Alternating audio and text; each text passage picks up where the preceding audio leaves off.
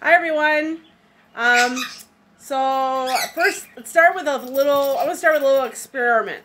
Um, Growing up, my brother and I had a tape player or tape recorder, about the size of a shoebox, and had a handle so you could carry it around.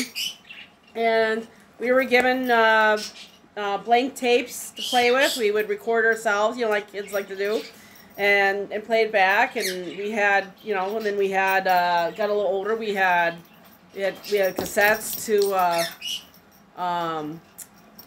listen to. In fact, my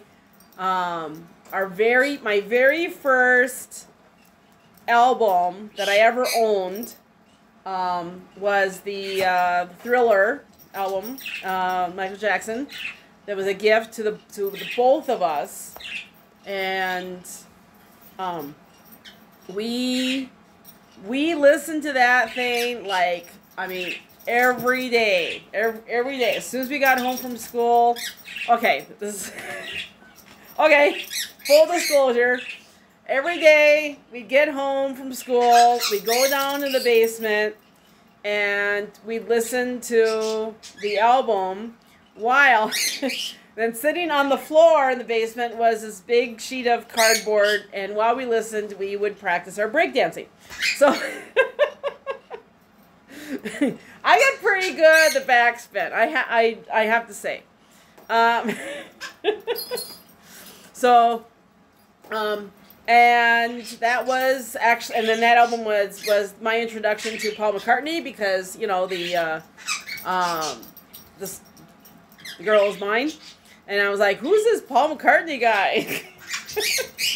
So and eventually I learned who he is and everything. So anyway, so that was fun.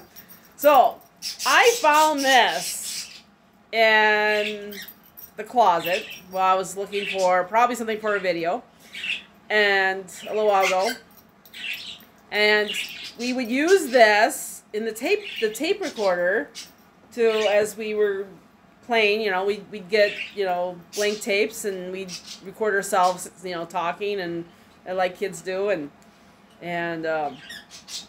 anyway, so I found out that this thing, the jack, fits into the tablet.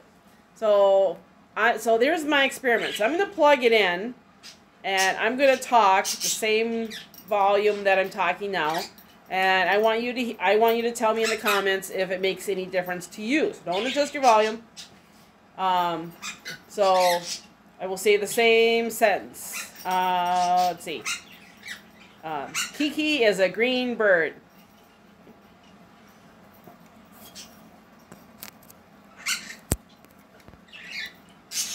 Kiki is a green bird. Kiki is a green bird. So is there a difference? I'll play it back when I get done, and but I want you guys to tell me that. Because if it actually changes, this would be very helpful. So you guys will have to let me know. Okay, so waiting on the Icky Yum box. I haven't had a chance to talk to them about scheduling, so maybe this weekend. We'll see. And I am in the process of in the hiring on process. I just scheduled my drug testing, which is standard procedure. So if everything goes according to plan, my hire date will be March 8th. So that's exciting. I get paid $1 more. And I'll have holiday pay for the first time in like 4.5 years. So that'll be and vacation pay for us in 4.5 years. So I'm excited about that. Okay, so story time. That's what I said, and that's what it says on the title. Okay, so I think I told you before. I've got dozens of stories. Well, maybe not that many. From the wildlife rehab center that I volunteered at for 4 years.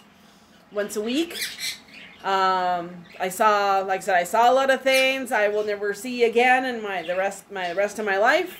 That I will always treasure. Mostly good. Some bad things, some gross things. Yeah.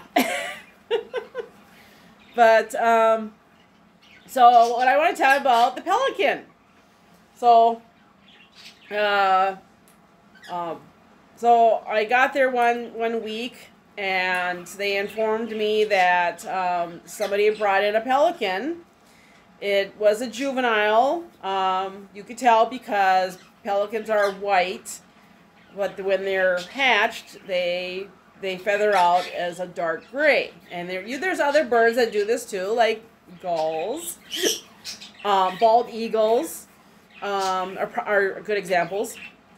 And so they first feather out, when they first feather out as babies, they're a dark gray, and then as they get older, every time they molt out, they get a little lighter gray and a little lighter gray until they become an adult, a few years old sometimes, and that's when they're full white. So you can kind of tell the age of a bird in that way. If it's one of those birds.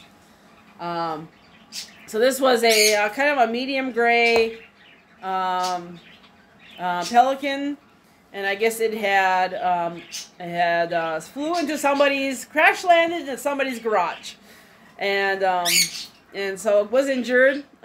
So they somehow packed it up and drove it to the clinic, and which was at the time was on the campus, the U of M, University of Minnesota campus, the St. Paul one, which is all the agriculture. The Raptor Center is there. The vet med hospital is there. So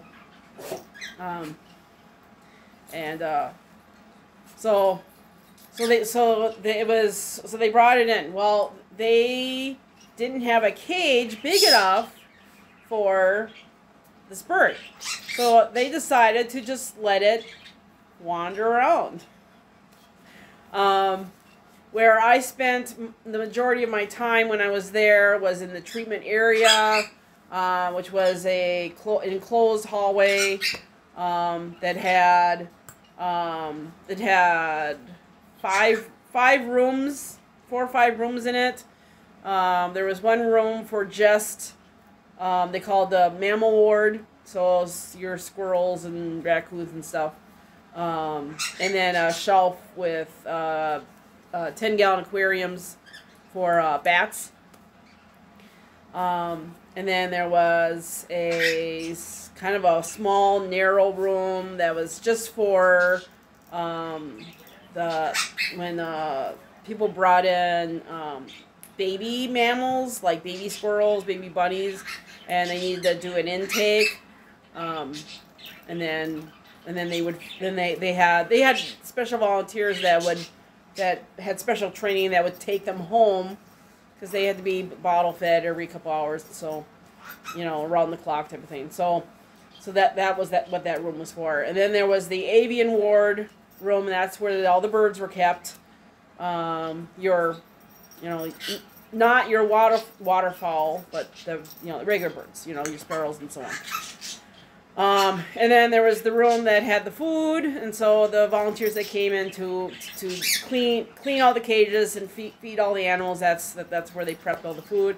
And then there was the treatment room. And that's where I spent my time, working with the vet, doing what we had to do.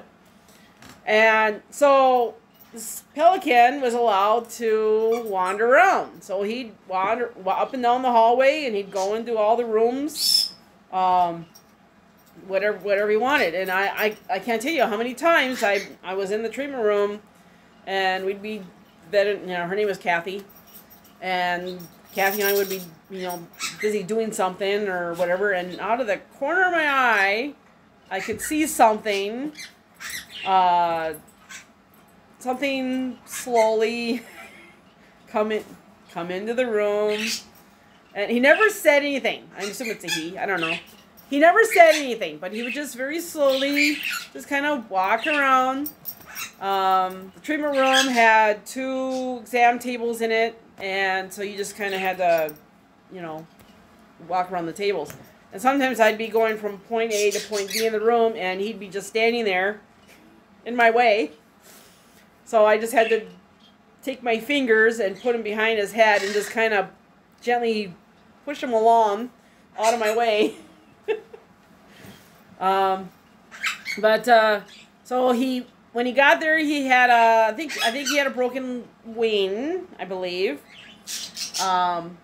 But he was there. The longer he was there, the more things wrong they found with him. So they found an infection in his bill, and they found something wrong with his leg, and we were told not to name. You weren't allowed to name the animals because then you get too attached, and then you have trouble releasing them. That's the whole point. And then the other thing with him was he would only eat the small minnows.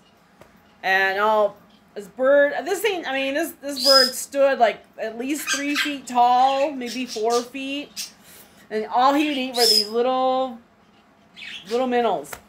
And and of course, they didn't have the space to house all these fish that he needed to eat every day. So every day, the volunteer, somebody had to drive to a bait shop and buy all these minnows for him to eat for that day.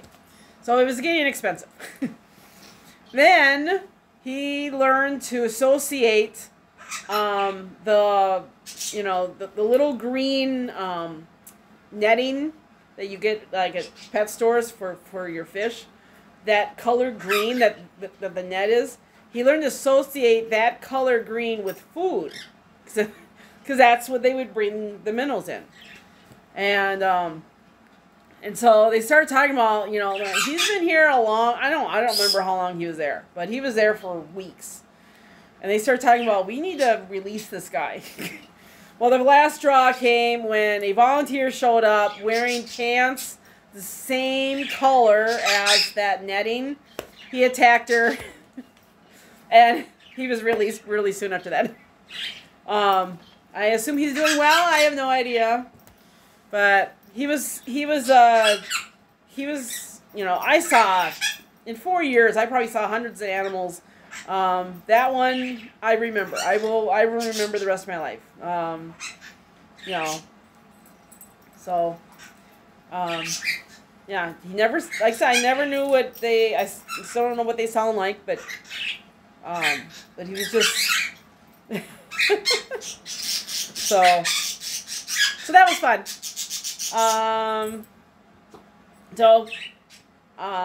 That's the end of that story. And boy, are we sleepy or what? RC's awake. Yeah. And yeah, chitter, chatter, chatter. So I'm assuming you guys. No one actually said it. I just gotta add this. Nobody actually said it, but I'm assuming you guys like my my old lady comedy bit. Nobody said they didn't like it. So I will continue doing that. Not today. I have 2 or 3 in mind, and then I gotta start writing more comedy bits, and so that's why this is not gonna be a weekly thing, because I will quickly run out of material.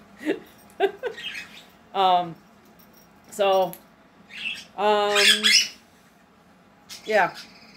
So I think that's it. I got Sunday's video to film, and so let me know about the microphone if it changed anything, and I keep saying this, but I will get around to comments, heart hearting all your comments because I like that. And so, I guess that's it.